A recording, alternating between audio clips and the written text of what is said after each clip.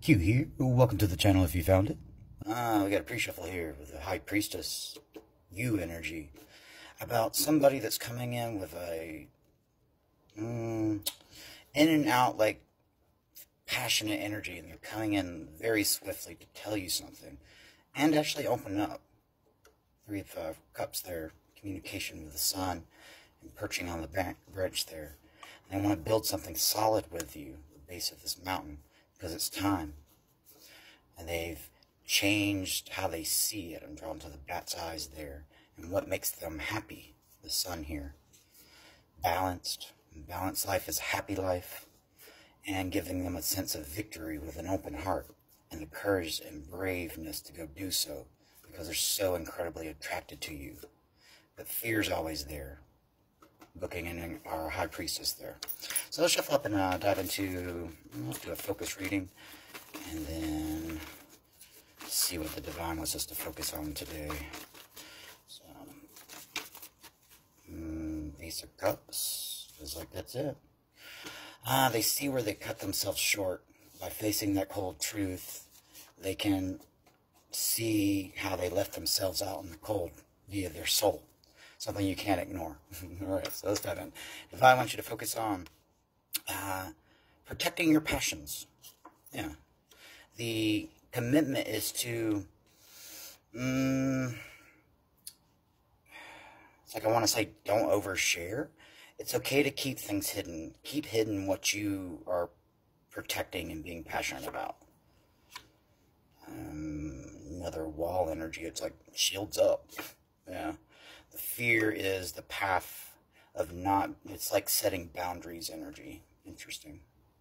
I'm going to pull another three, yeah. Divine, the Hierophant, something that you've been working towards for a long time energy there.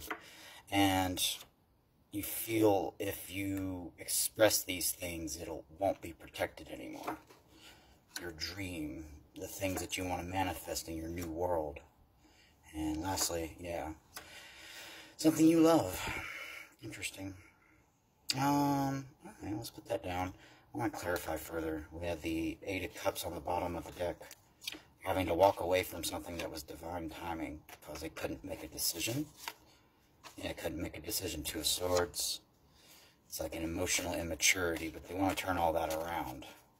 But if they do turn around, make sure that you're protecting what's important to you and don't get caught up in a love bomb. Interesting. Knight of Swords, I'm seeing there. Wants to come in and say something. Alright, well, let's see. We'll shuffle up. Let's do 3 cards on a crosser. We'll do them from the bottom. And let's see what else the Divine Universe wants to say to you. There's that King of Swords that we ended on there, so I believe that'll be it. Don't allow anyone control over your heart. Stay free and loving yourself, and if they can come in and hold your hand and do it passionately instead of with fear and control, the Knight of Swords comes back again. They can come in and get that fulfillment, and so can you, because they've learned what that is and put an end to the things that's from the old.